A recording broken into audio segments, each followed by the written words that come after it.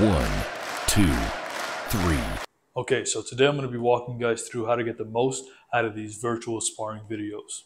What we have down below are timestamps. So if after a while you've already done a couple of these sparring videos, you can just feel free to skip to round 1 and get started. To make this sparring video harder, here are a couple things you can do. 1, you can increase the playback speed. This is going to be put at a moderate level for most people. If you're more advanced, just increase the playback speed. If this is too hard for you, then just slow down the playback speed. Another way you can make it hard is simply by having a 1, 2, or 3 pound dumbbell in your hand while you're doing it. Trust me, it's going to get increasingly hard the more rounds that you do. You're going to be doing 3 minutes on and 1 minute off, like a traditional boxing round. Each minute during the working round will be divided by reactive, defense, and counterpunching. During the reactive drill and the counterpunching drill, that's when you punch. During the defensive drill, that's when I punch, and you work on your defense. So now let's break down each section. The first one we're going to talk about is the reactive drill, where you're going to primarily focus on punching with speed. All the punches will be labeled as such. L means left hand, and R means right hand. Now, this video benefits those who are of an orthodox stance in boxing. So if you're southpaw, this won't really be applicable for you. But if you're an orthodox stance, meaning your left hand is forward and your right hand is back because you're right-handed, then this will be beneficial for you. Now, what it says after L or after R is the type of punch you're going to throw. So for example, if we're in your boxing stance with your hands up, if I say L jab, it means you're going to throw a left jab, which is basically a lead jab. If I say R cross, you're going to throw a right cross. If I say L hook, you're going to throw a left hook. If I say R hook, you're going to throw a right hook. If I say L upper, you're going to throw a left uppercut. If I say R upper, you're going to throw a right uppercut. And those are all of your punches. So during your reactive drill, you're basically going to want to react and punch as soon as you see the opening. So if I raise my left elbow, you're going to throw a right hook or a right cross to the stomach. If I raise my right elbow, you're going to throw a left hook to the stomach. And whatever variation of that there is. So if I drop my left hand, you're going to throw a right cross. If I drop my right hand, you're going to throw a left hook, and so on and so forth. Whatever opening I create, you have to go for it as quickly as you can. Don't focus on power, focus on speed for that portion of the round. The next one we're going to talk about is going to be the defensive drill. During the defensive drill, you will be slipping, weaving, and blocking. So, for example, if I throw any straight punch, which is left straight or right straight, you're just going to simply slip and move laterally with your head. Make sure to keep your elbows up and keep your hands touching your face. You don't want to do this. Keep your hands up here. If I throw any hook variation, you want to go under the hook. So bend your knees, squat, and go under the hook. Like that. If I throw an uppercut, which is a right uppercut or a left uppercut, you can feel free to just lean back. If I throw a body shot, any variation of a body shot, you simply just want to dip in the direction that the body shot is coming from. So if you're throwing a left hook to the body, just dip the elbow down, bend the knees a little bit, and that's how you block a body shot. Don't block a body shot trying to catch it away from you. You might create an opening and get hit. So just stay tight, tilt, block, tilt, block. If I throw a right hook to the body, you're going to just dip the left elbow, keeping your elbows nice and tucked, and bend your knees a little bit and block. Block, block. If I throw it straight to the body, you can simply slightly rotate like so. That's it. That's all you have to do. The idea is to have minimal movement so that you don't unnecessarily exhaust yourself. When you're sparring, you want to make sure that you reserve energy for when you need it most. Exerting energy unnecessarily will cause you to get tired before your rounds are done. Elbows in, twist to block. You can also block with your right. Just twist, keeping your eyes always on your opponent. Don't look away.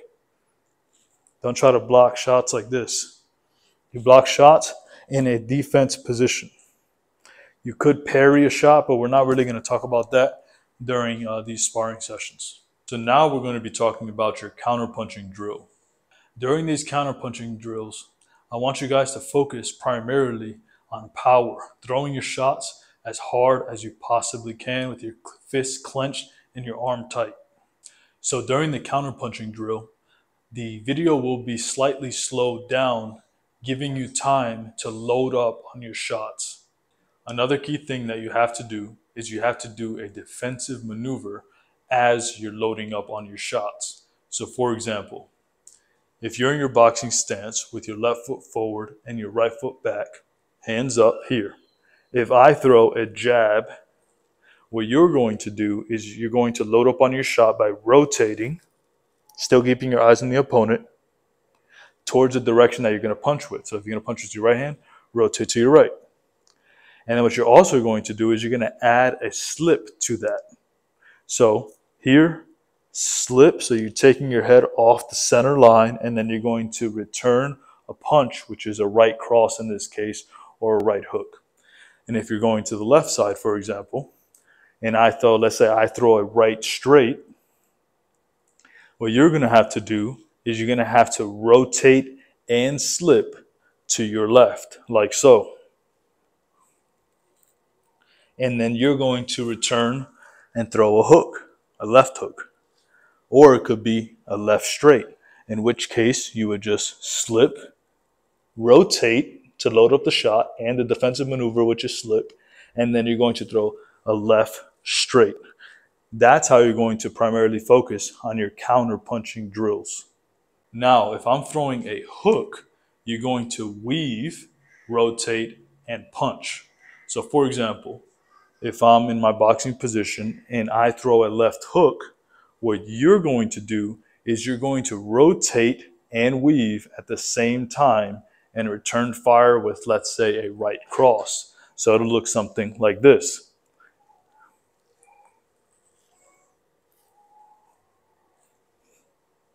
And if I throw a right hook, for example, you're going to rotate towards your left and you're going to do a defensive maneuver. Defensive maneuver, which is a weave, and then you're going to rotate, loading up the shot, and you're going to throw a left hook. Now for uppercuts, it's very simple. You're simply going to lean back and then punch. You're going to get into your boxing stance with your hands up, elbows in. If I throw a right uppercut, what you can do is simply lean back. That's a defensive maneuver. And then you're going to load up the shot as you're leaning back. So it's going to look something like this. If I throw a left uppercut, what you can do is simply lean back as a defensive maneuver. But as you're leaning back, you're going to rotate. And then you're going to throw a right straight as an example. Now, if I throw a body shot, you're simply going to block it, rotate, and punch. So for example, if I throw a left jab to your stomach, like that, you're simply going to rotate, blocking the shot, which is defensive maneuver, and also rotating puts you in a position to load up your shot. So it's going to look like this. Rotate, right. Same thing, if I throw a right straight to the stomach, you're going to rotate, blocking it with your right elbow, and you're going to return fire with a hook or anything with your left hand. If you want to throw a hard uppercut, you're going to dip and rotate at the same time. So towards the direction and punch that you're going to throw with. So for example, if you're going to throw an uppercut, you're going to rotate and dip towards your left, and then throw the uppercut straight up. Same thing with the right uppercut. Dip, rotate, come straight up. And that's it, guys. Let's get right into the sparring video now.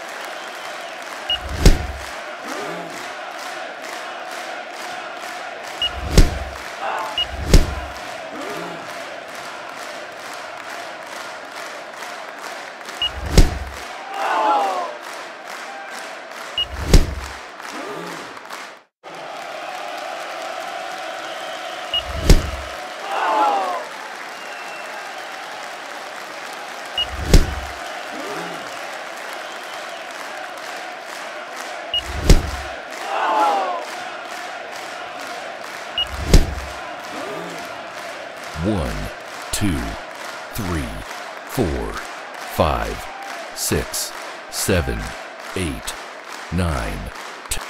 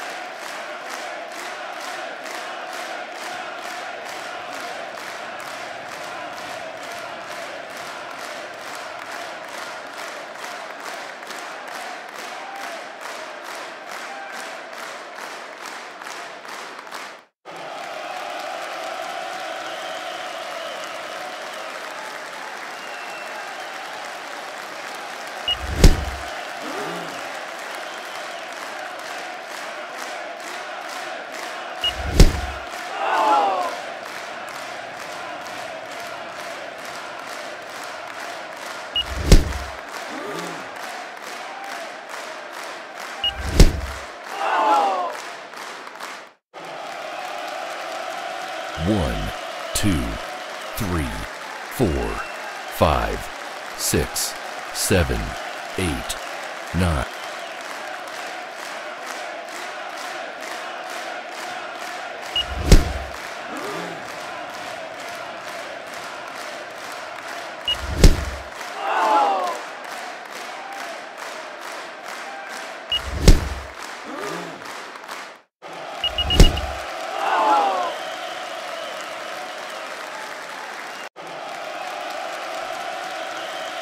Congratulations, you win.